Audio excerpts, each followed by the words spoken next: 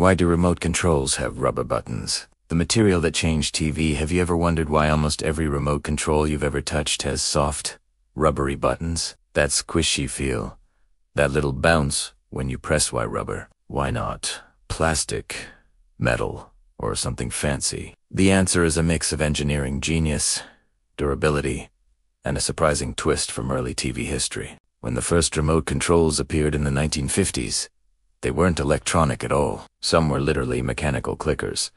Others used sound waves. Their buttons were stiff, clunky, and broke. Manufacturers realized quickly, if remote controls were going to survive daily human frustration, slamming, squeezing, pressing, way too hard, something had to change. Enter silicone. Rubber. A material invented for aircraft and military equipment suddenly became the unlikely hero of your living room. Rubber buttons aren't just buttons. They're a single sheet of silicone with tiny conductive pads on the underside. When you press, the pad touches a circuit board and sends a signal to the TV.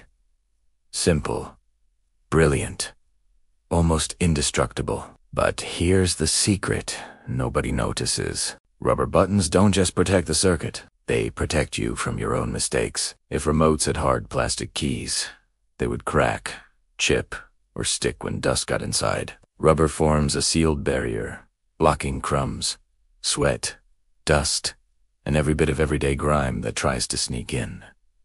Another twist. Rubber gives designers total freedom. Shapes, sizes, textures, colored symbols. Silicone handles it all.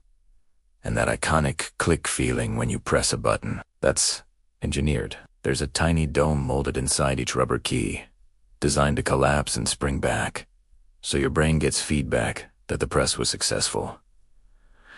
No batteries wasted, no random channel jumps, just tactile confirmation and durability. Silicone can survive millions of presses, literally millions.